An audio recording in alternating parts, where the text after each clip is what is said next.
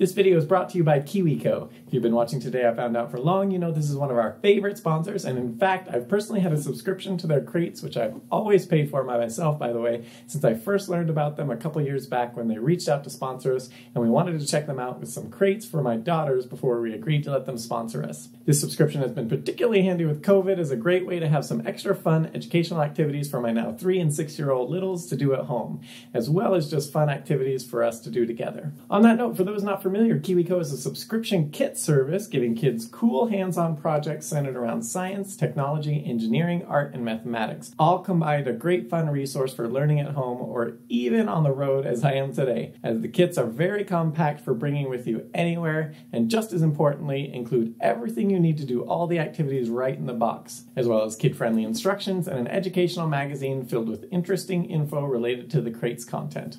KiwiCo offers 8 different subscription lines catering to different topics and age groups from 0 to 104 years old, making KiwiCo a great year-long Christmas gift for yours or others' kids to not only provide fun educational activities, but help inspire curiosity and a habit of lifelong learning, as well as to help create memories doing these projects together. It's the gift that keeps on giving the whole year. So if you too have someone in your life you'd like to help inspire their inner maker, please do go check out kiwico.com/TIFO or just click the link below. Using that link not only helps support this channel, but also gets you 50% off your first month of any crate. Now let's get into today's topic.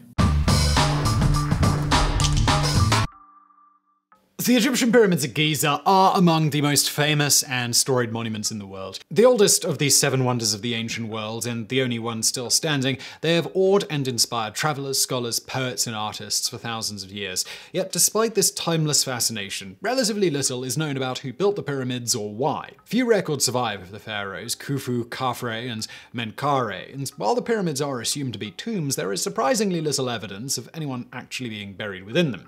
Yet the greatest mystery of all is how the pyramids were actually built. The Great Pyramid of Khufu stands at 146 meters tall, weighs 6 million tons, and is composed of nearly 2.3 million granite and limestone blocks weighing up to 80 tons each. Yet the structure is nearly perfectly level and square, the blocks so close-fitting that a piece of paper will not fit between them. And most astonishing of all, the work appears to have been completed in less than 20 years. How such precision construction on such a massive scale could be completed so quickly by people possessing only bronze and Stone Age tools is a question that has baffled Egyptologists for centuries. While the obvious answer is, of course, as ever, aliens. In 1974, a French geochemist named Joseph Davidovits forwarded a radical new theory that the pyramid blocks were not cut, but rather poured. To begin with, any theory explaining how the pyramids were built must contend with 4 basic problems: how the blocks were quarried and carved into shape, how the blocks were transported from the quarries to the construction site, how the blocks were raised to the upper levels of the pyramid,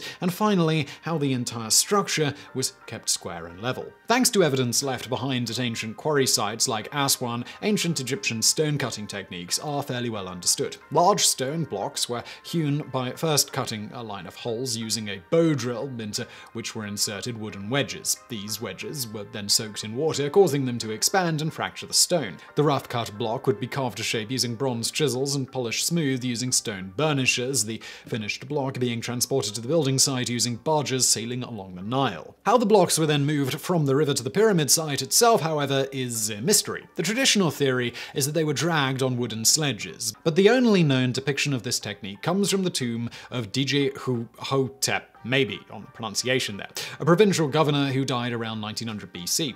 A carving on the tomb wall depicts a giant stone statue of the man mounted on a sledge being pulled by 172 workers, while other workers pour water or oil on the ground to lubricate its path. While calculations have shown that the statue's weight would have been comparable to the Great Pyramid blocks and that such a lubricated sledge would have worked, no trace of his statue has ever been found, nor has any other depiction of this technique. It is thus unknown whether the use of sledges to move heavy stone objects was ever a common practice. An alternate theory is alien.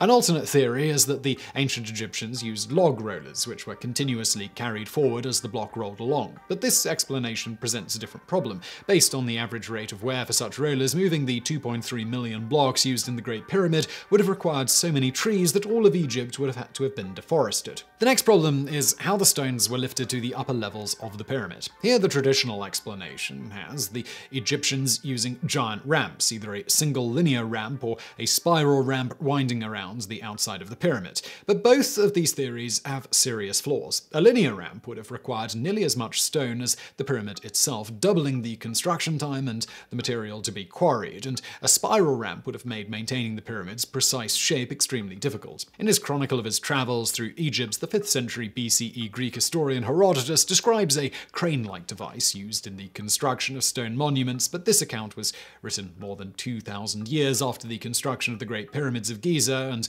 no other evidence of such a device has ever been found. The final riddle of the pyramid's construction is how the whole structure was kept square and level. One theory posits that a trench was dug around the foundation of the pyramid and filled with water, the surface of which was then used as a guide for leveling the base. While certainly plausible, this does not account for the highly precise fit and alignment of all the blocks, as a carving error of even a fraction of a degree in a single block would have been amplified down to the row of stones, throwing off the alignment of the entire structure. Thus, given our current knowledge, nearly every accepted theory of the pyramid's construction suffers from at least one major flaw. And this is where Joseph Davidovits enters the picture. Born in 1935, Davidovits has an impressive resume, holding a French degree in chemical engineering, a German PhD in chemistry, and a professorship of applied archaeology at Barry University and Penn State, and was made Chevalier de l'Ordre National de Mérite by French President Jacques Chirac in 1998. When in the early 1970s Davidovits turned his eye to the pyramids, he immediately noticed something strange. The limestone in the pyramid blocks did not match that of the quarries where they supposedly originated. Natural Egyptian limestone contains around 96 to 99% calcite and 0.5 to 2.5% quartz, dolomite, gypsum, and iron aluminosilicate, but the pyramid blocks contain only 85 to 90% calcite, as well as extra minerals such as opal, hydroxyl apatite, and silico-aluminate. Furthermore, the microstructure of the stone is strangely amorphous or glass-like, with large numbers of tiny air bubbles not found in natural limestone. Stranger still, many of the blocks are oddly stratified, with large fossil fragments concentrated at the bottom and lighter grains at the top, rather than there being distributed in alternating bands as in regular limestone. The final clue was a block found on the Giza Plateau that appeared to be composed of two different kinds of stone, one half of which had eroded faster than the other. From the evidence, Davidovits drew an astonishing conclusion. The pyramid blocks are not composed of natural limestone, but rather a reconstituted geopolymer, a type of ancient Egyptian concrete. According to Davidovits' theory, the blocks were not quarried and transported to Giza, but rather cast in place in wooden molds. This would account for the extreme precision of the pyramid's construction, as the initial liquid state of the limestone concrete would have made the block self-leveling and allowed for extremely thin seams between blocks. This technique was also ideal for use on the Giza Plateau, which has abundant supplies of soft, crumbly limestone, otherwise unsuited to large-scale construction. In his laboratory, Davidovits succeeded in creating a reconstituted limestone concrete using only 4 ingredients that were readily available to the ancient Egyptians: water, crushed limestone, quicklime, and natron, a mixture of salt and sodium bicarbonate found on the banks of the Nile and widely used in mummification. When Davidovits sent out samples of his lab-made concrete for blind analysis, along with pieces of actual pyramid stone, every laboratory reported that the two samples were identical in composition. The result appeared definitive. Davidovits had finally cracked the age-old riddle of how the pyramids were built. In 1988, he published his results in a book titled The Built of the Pyramids. Yet despite the chemical evidence backing his theory, it immediately attracted overwhelming scorn and hostility from mainstream Egyptologists. Among Davidovits' greatest critics is Zahi Hawass, former Egyptian Minister of State for Antiquities Affairs, who of the theory stated, "It's highly stupid. The pyramids are made from solid blocks of quarried limestone. To suggest otherwise is idiotic and insulting." Many geologists were also dismissive of the theory, with a 2007 study by Dipayan Jana of Columbia University that, contrary to Davidovits' claims, the pyramid casing blocks are in fact chemically and geologically identical to natural limestone quarried at Tura and other sites, and distinct from Davidovits' lab-made geopolymer. In turn, Davidovits accused Jana of not analyzing an actual pyramid stone, while in 2006 an analysis by Michael W. Barsum of Philadelphia Drexel University independently confirmed that the pyramid and quarry stones were geologically distinct. And, well, the debate rages on. Davidovits himself admits that there are still several gaps in his hypothesis. resources, such as the 8,000 tons of granite blocks used to construct the core of the pyramid. These matched stone from the quarries in Aswan, and unlike the limestone,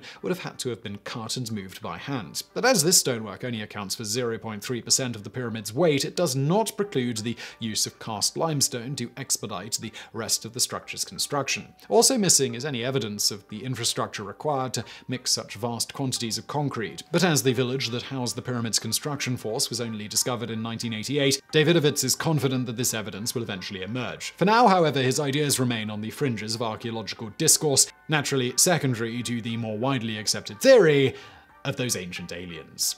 So I really hope you found that video interesting. If you did, please do smash that like button below. Don't forget to subscribe, and thank you for watching.